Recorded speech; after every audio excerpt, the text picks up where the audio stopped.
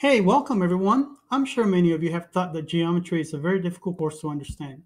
This will be the first of a series of videos that I will be uploading to this channel, and I hope you enjoy it. So let's learn together plane or Euclidean geometry from scratch. As we all know, most of the challenge in math is the language.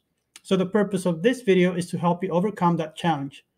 For example, consider the following two terms: undefined terms and defined terms. In this video, I will help you learn these two terms and many other terms. You will find questions after each term is mentioned to help you keep track of your understanding. The answer to each question will be given towards the end of each slide, and I will also give you some information about myself through a brief introduction. Let's start with undefined terms.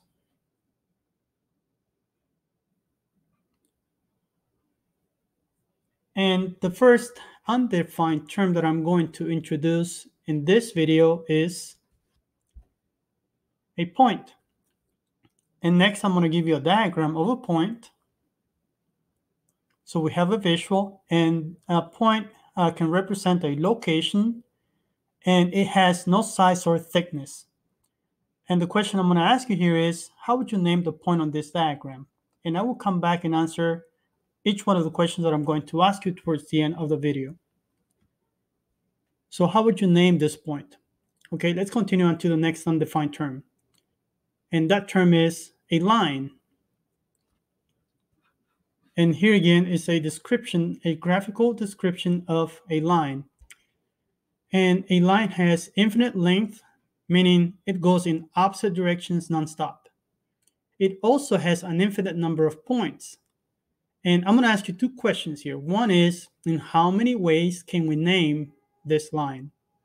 And two, give the different names for this line. So let's go on to the next and last undefined term. And that term is a plane. A plane, and let me give you a diagram here.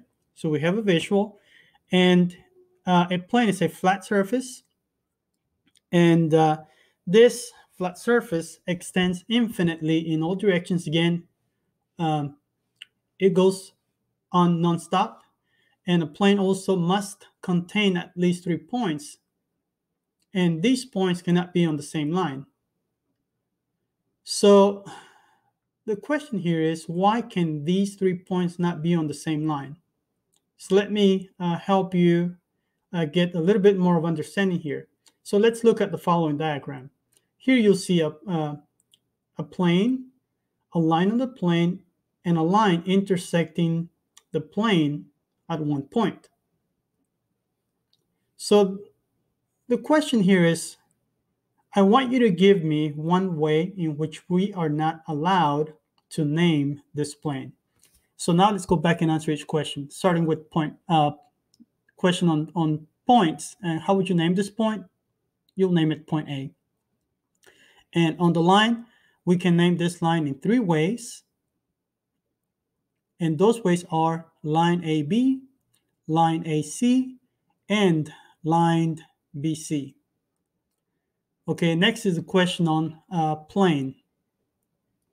And the answer for this one is, if the points are on the same line, then these points are collinear, which is a term I have not introduced. So they do not form a line. Okay, but I'll explain collinear points on another video. The last question, the answer is, one way in which you cannot name this plane is plane D, G, F. Why?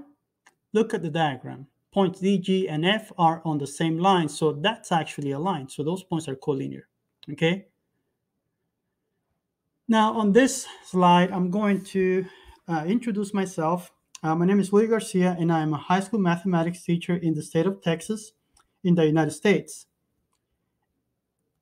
And now that you have watched this video, please give me a thumbs up if you know the video helped you in some way, or down if it did not help you in any way.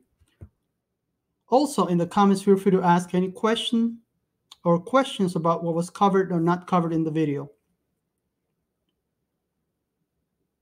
It is my goal to reach out as many students as possible so I can help them overcome this geometry challenge. to accomplish this, I ask that you please subscribe so that this channel grows and attracts as many students as possible.